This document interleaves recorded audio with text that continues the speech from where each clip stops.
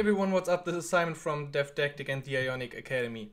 In this video I will show you how to use media streaming with Ionic. So we want to load some video file and some audio file from a remote server and display it inside our Ionic app.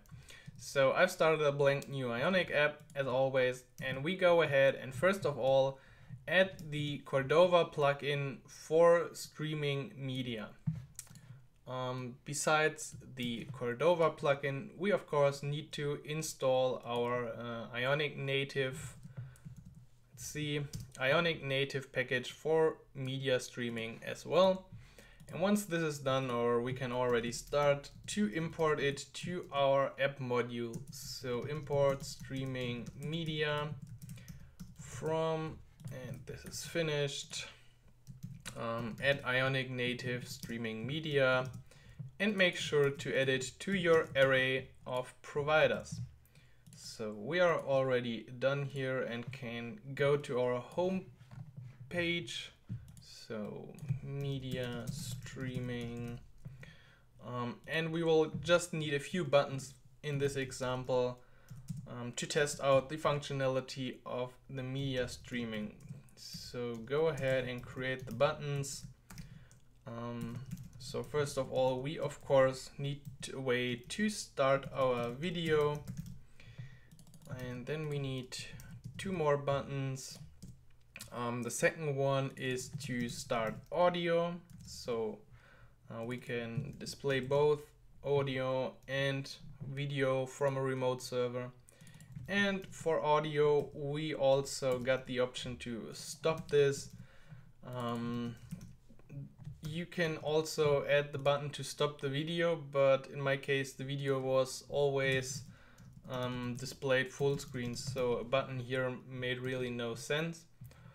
I think these three buttons or functions is what's working for both iOS and Android. There are some more specific cases for iOS, but I wanted to keep this general because if we only have something that works for iOS, it doesn't really help, I think. So we got start video, start audio, stop audio. Good so far. Now we need our private streaming media. Yes, the import was already good. Okay, like this. And we also can import streaming video options and streaming audio options, because we can pass some options to our calls here. So go ahead and create options of the type streaming video options like this. And now we see we can define, for example, a success callback. So this will of course come up after it was successfully played. Do whatever you want here. Then we can define an error callback, same like before.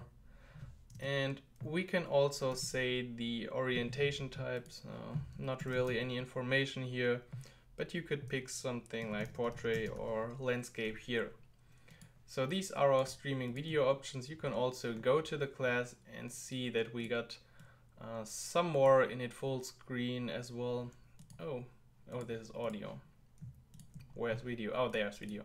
Okay, for video actually we can only define these three functions, or these two functions and the orientation. Perhaps there's also some not really a good description here. Okay, but as you can see, for audio we can define some more, but we will get to this in a second. First of all, let's now start our video by calling streaming media dot, and as you can see we got pause audio, play video, resume audio, stop audio, so a bit more options for audio than for video. And let me just grab the link. So it's a very classic, the big bunny, I think you should know this. And also pass in your options and you're already good to go right here.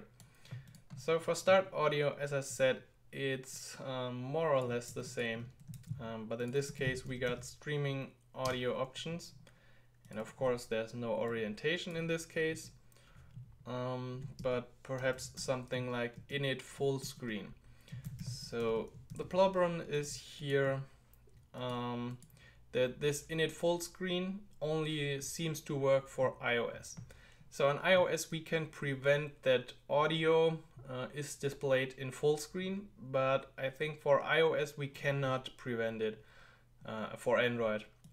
So for Android, even though we just have audio, the same player like for a video will come up, but we got the option to change the background color, image and scale type of that image. If you just want to display audio in the background of your app, I think this plugin is not right for you.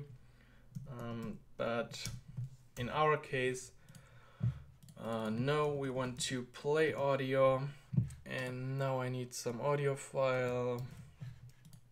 Let's grab it. So you can find the links, of course, on the quick win on the Academy page.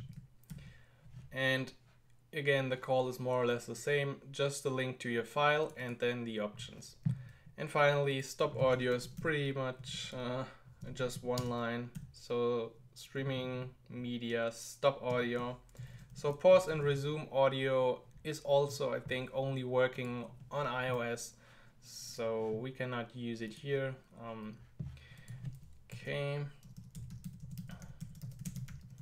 Okay, so we can see this right here, but actually you see it's not working because we're using Cordova plugins. So we need to deploy this app now to our device or simulator, and then we can inspect our functions a bit more.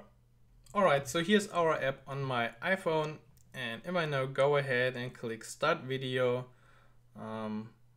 we see that the video comes up, and I don't know if you hear the sound, but there's actually some sound here. Okay, and for start audio, I guess it's a bit more complicated because you're not hearing this sound at all. Let me just decouple it so you can't see it anymore, but now you should actually hear that, yes, our crazy sound file, whatever this is displayed. Alright, so I hope this video gave you an idea how you can easily implement streaming with Ionic from a remote file. And if you enjoyed this video, make sure to subscribe to my channel and also check out the ionicacademy.com for more Ionic training, video courses, and a community that will help you to learn Ionic faster. So thanks for watching and see you next time.